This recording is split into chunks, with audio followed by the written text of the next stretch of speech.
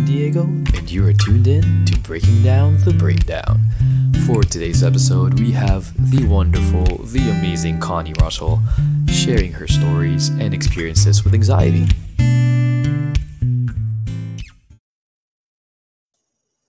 Alright, hey guys. So today is a little different, and I know the quality is like, oh look, there she is. The quality's not gonna be as good. Actually, I think it is kind of good, but I'm finally having people join me as a guest. So for today's guest, we have a really good friend of mine named Connie, and she's brave enough to actually share her story. So let's welcome her. Let's wait. What up, G? Hi, baby. Hello. How are you? Oh, hanging in there. You know how it is. I do. How's work? Did you work today? Yeah, it was good. Pretty stressful, but I managed. Got it done. Amazing. Sometimes it's better when you're busy. That's true. Gets you distracted from things, right? Mm-hmm. My goodness. Thank you for joining me. Of course. Yeah, So, I'm happy to see your face. I know, me too. It's been too long. We've been trying to set things up, and it's just kind of like, it never works out. Yeah, well, times are tough right now. Yeah. My goodness. But anyway, let's get right down to the nitty gritty. First of all, everybody, this is Connie. Connie, this is everybody. Say hi. Look at that pretty face. Hi, everybody. Hello. Okay, so I actually asked her to join me because I know, well, there's a lot of people that really want to share their stories, and I figured, why not start with Cons? Because Cons over here has helped me through the roughest, darkest patch I've had ever since this whole thing happened to me. And it's just been great to have her around. And I was like, you know what? She is such a great energy, a positive energy at that. But at the same time, you would have never known with the amount of stuff that she exudes, the amount of great stuff she exudes, that she's actually going through some stuff as well. So, that to me, it really just showed how strong she was. And I was like, you know what? I gotta have her on this. So, you know what, Connie? Why don't you tell everybody about yourself? Who are you?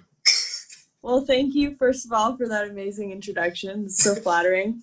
I think first off, I'd like to speak on that note and say, absolutely, anxiety manifests in different ways, and the way that somebody would perceive, I think, from the outside that somebody's going through something is a lot different than what's going on internally. So specifically for me, people, when I've come out to them about what I've been going through, they've said things like, oh no, what? You're always so strong. You're always happy. You're always confident. Right. You're always doing your own thing. But inside, it's a very different story. So, I've definitely had experiences where I've been having conversations with people and like everything's blacking out around them. I feel my body start shaking, and I would come back to them afterwards and be like, no, sorry, like I was just going through a little bit, whatever. And they're like, what are you talking about? So holy crap. I didn't even know that. Yeah, they had no idea. So yeah, definitely it's a different scenario for everybody. You never know what somebody's going through. Yeah, because and so I guess the very first thing I want to ask is, when did you first, I guess you would say, break, right? Like, when did you realize, like, when was the first time that you were like, okay, something is up? Yeah, well, that's a hard question, actually, because I've been dealing with anxiety for a very long time. I think the first time I remember having a panic attack was when I was 11. And holy crap. Yeah, and I didn't know it was happening. I just fell to the ground and I was kind of immobilized, so I wasn't able to move. I didn't really have any thoughts going on. I think my whole body just shut down. Like, it was like a total like flip of a switch, like my body turned off. And since then, it's kind of changed and grown with me and different situations that I've been through. So the symptoms of my anxiety have changed a lot. And I guess I'll talk about like most recently. Right. I went to the hospital just before quarantine, actually, after having a panic attack for about 24 hours. And What? yeah. 24 hours? Yeah. I had a difficult situation happen to me, and I don't really like conflict. So I'll sum it up to that. Like Right. there was a conflict, and that really triggered me. And so I was shaking. I didn't feel like I was in my own body. It kind of felt like I was dizzy and disoriented. I was Right. unable to like keep myself calm. I was inconsolable. So yeah, it was a scary experience. Like I wasn't sure when it was going to stop and when I was going to like come back down, because Right. as you know, like it comes in waves, and I'm like, okay, it'll get better, and I was just staying right up here for hours. Oh my goodness. Yeah. So So when you went to seek medical help, I mean, like, what did they tell you? Like, what were the things that they kind of ran down through you? yeah, well, it was a difficult experience to say the least. Like I felt like there was only one way or one formula of how they thought about how to treat it.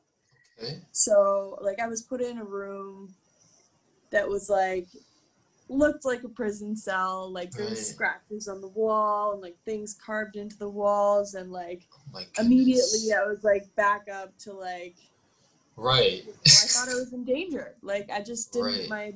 I didn't feel comfortable there. The doctors talked to me very matter of factly. Um, and they were just trying to go through the list of how bad I was. And as you know, like with anxiety, it's not something really, you can't get a blood test or they can't No. do a scan. They don't really know what's going on. So that was a difficult situation. And by the end of it, they could tell that I was so worked up because I just kept shaking. Like Right. I couldn't stop shaking. So they brought a nurse in, and she put her hand out with a pill in it, and I was like, "What is that?" Like, mm, It's like, oh, like what is that? So it was Ativan, oh God. as I found out, and she was like, okay, well, you can't drive for like 24 hours. It affects everybody differently. And I had work the next day. So I was like, you know what? Not an option for me. They were like flabbergasted. They're like, what do you mean you're not going to take it? Like, you're freaking out. Like, what do you want from us? I'm like, I don't Yeah. know. I just want options. So they ended up prescribing me Ativan, like a one-time prescription of like Hmm. 10 or 15 pills. Um, and I didn't take them. Right. Yeah. I mean, it's, if I were in your shoes, right? Like, I would be scared to take anything if I had work the next day, right? Yeah.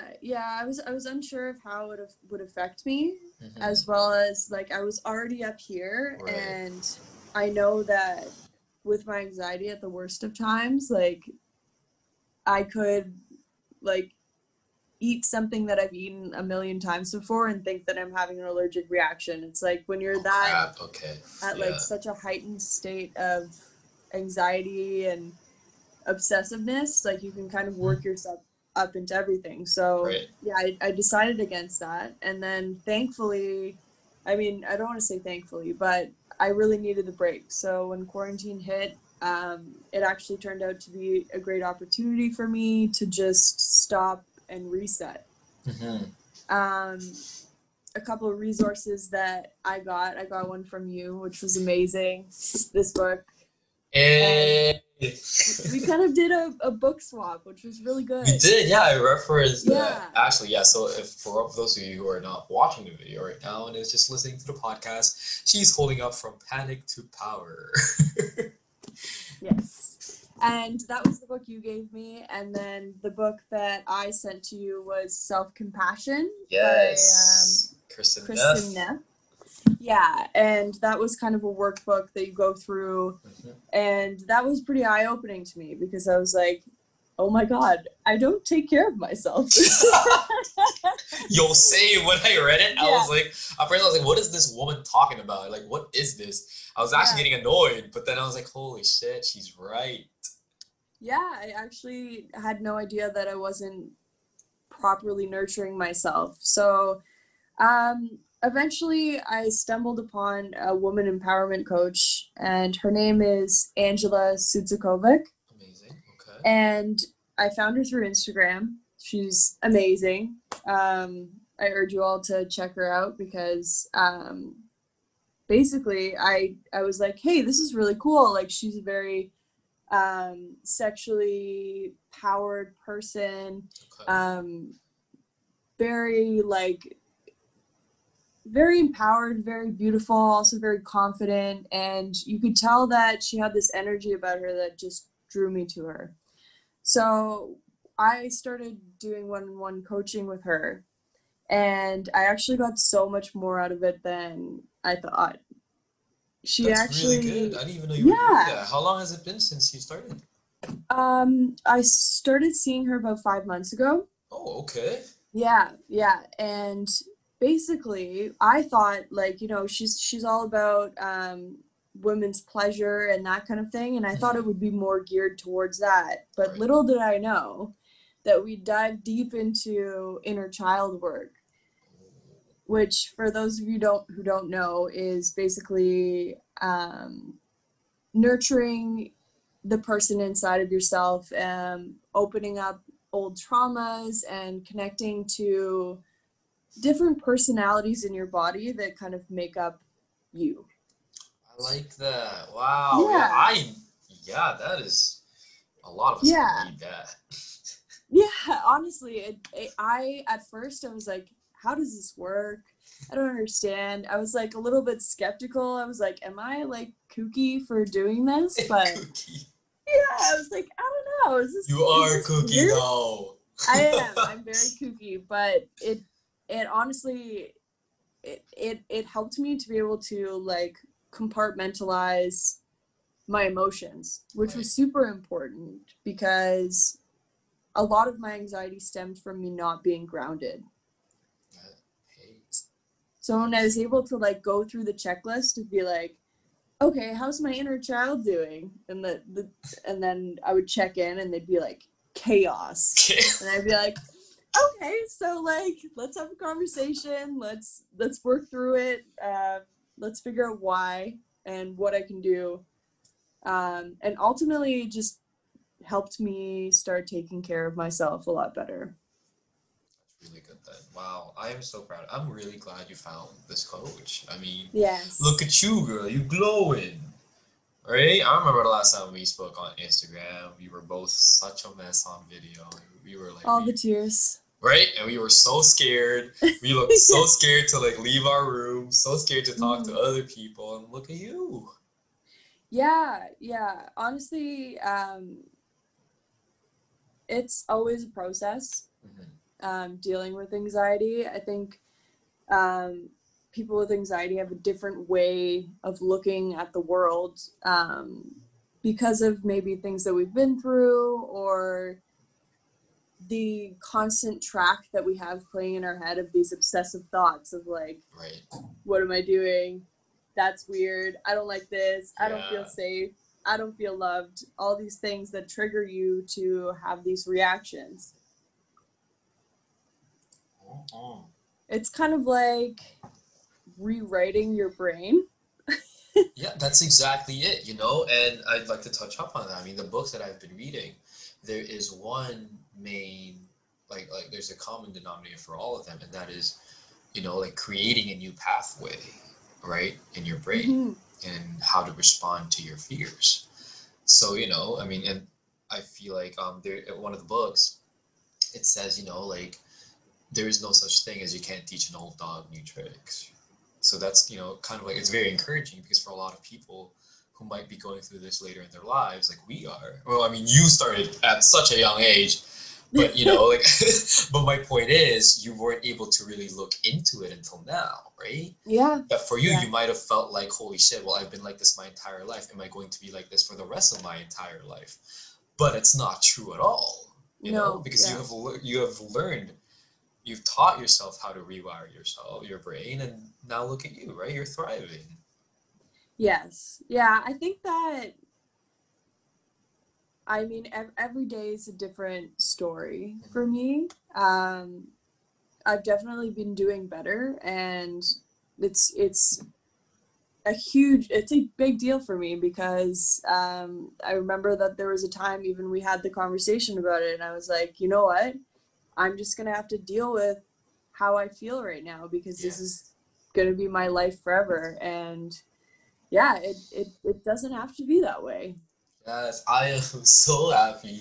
Like I'm about to cry because like just Uh, from that conversation till now, do you understand like how far you've come? You know?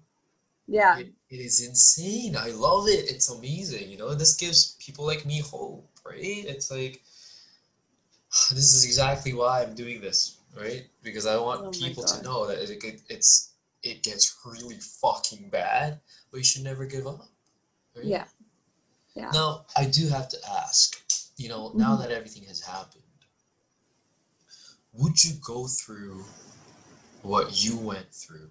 I'm talking about, that altercation that ultimately sent you into this frenzy. Would you go through that again? If you were able to kind of turn back time to do things and you that's where it brought you back. Would you go through it again? I think the short answer is yes. And I say that because these kind of situations that trigger you ultimately push you towards something good if you let it.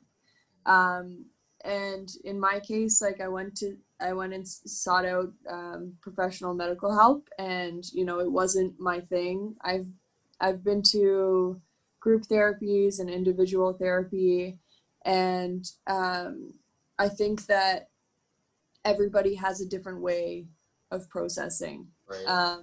I'm not gonna say one was medication isn't good for me, so it's not good for you. I'm not going to say that. I haven't even tried it, so Hmm. that would be super irresponsible to even say that.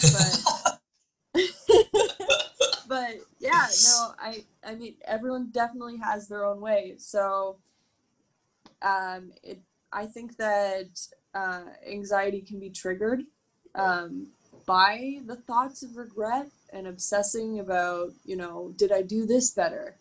I've thought back to conversations that I've had with people like a week ago and been like, did I smile at the right time? Did I make them feel uncomfortable? Did I look like I was uncomfortable? Could they tell Right. I was having a panic attack? You go through all this list of things, and I Yes. would end up having these conversations over and over and over again, like kind of perfecting them. But for what? Like the conversation was already gone. Like I told somebody about my weekend. Like it didn't really have any like pull. But this is like the kind of thoughts that go on in your head when you have anxiety and Right. you You start obsess and overthinking. like you spiral. So, I mean, ultimately, no, yeah, I wouldn't change anything. And that's great to hear. Yeah, I mean, obviously the answers will vary, so every time I ask this question, it's gonna change, from time to time. It's just that for me, it's the same way. Yeah, I wouldn't change a thing. I'd still yeah, eat. I'd still eat that many brownies. Like yeah. as I actually shitty. didn't know how many brownies you ate until I watched your Oh podcast. I was like, no. dude, I was like, okay, he ate the brownie. I was like, I know what happens next. And then you were like, Right. I ate the second one. And I was like, Yeah. excuse me? And then you're like, and then I ate the third one. And I was like, Yeah. no, Stephen, Yep. no. That is. Oh I was like, my oh, goodness. Lord. Yeah, Yeah, it's crazy. But yeah, I wouldn't change a thing because I wouldn't have noticed these things about myself, I'm right? So glad. Yeah, yeah. It pushed you towards getting to know yourself better. Also, weed is kind of a catalyst like that. yeah, I know specifically with schizophrenia, like if you have that predisposition, it can bring it out of you. It's not necessarily it's not like it causes schizophrenia, but No, it it kind of just definitely. pushes you further. It's like, okay, here, Here you go.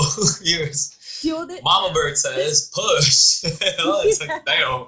But I do have to say, I'm not trying to deter you guys from using it.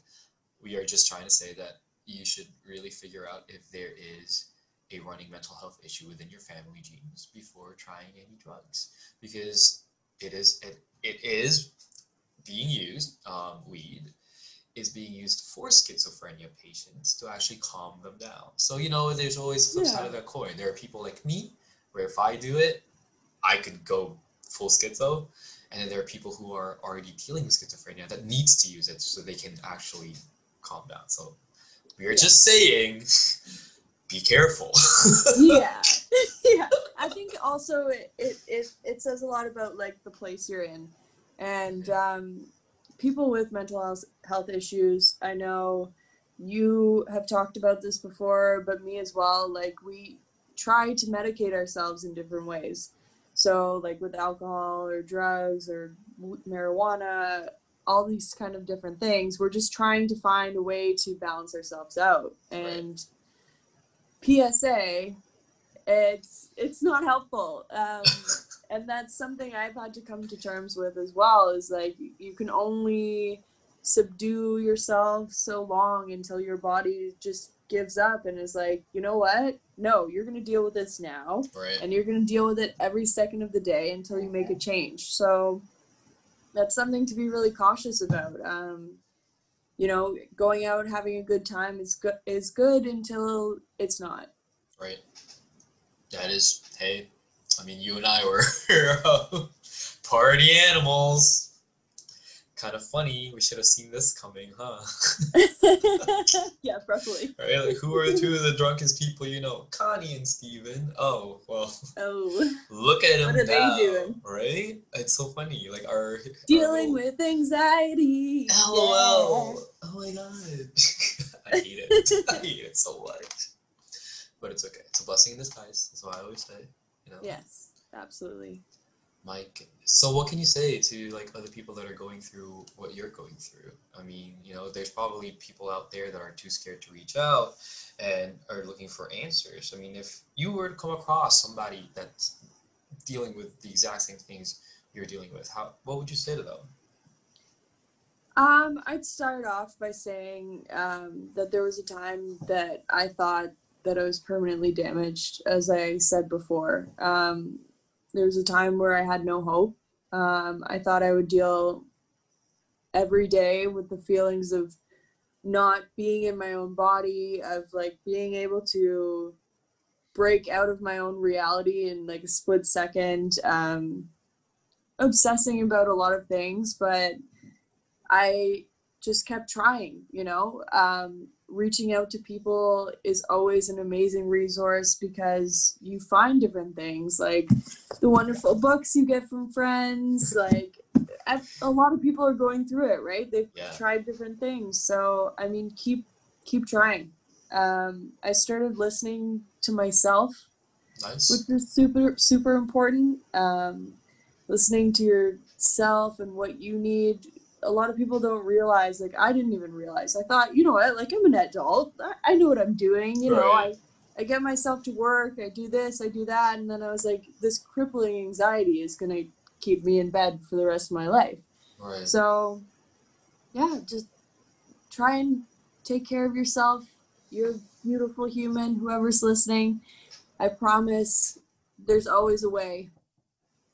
That's amazing. That is a beautiful message from my beautiful lady. Yes, feel it, girl. Feel it. All right. Well, it looks like we are about to run out of time. But I would like to say thank you so much for being on the show, Miss Connie.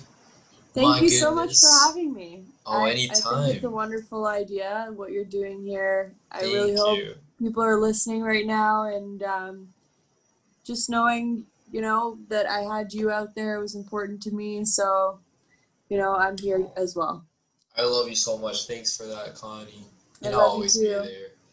Well, you know what, guys? Connie over here will be back for subsequent episodes, like I'm just trying to think of like, maybe her and I could just go through a bunch of people and help them out, and honestly, if you guys want to join us, right, just feel free to send me a message. Just email Absolutely. me, stevendiego@hotmail.com. If you have questions for me and Connie, what was your coach's Instagram handle? It is Angela Sudzakovic. So at ANGELA.SUDZUKOVIC.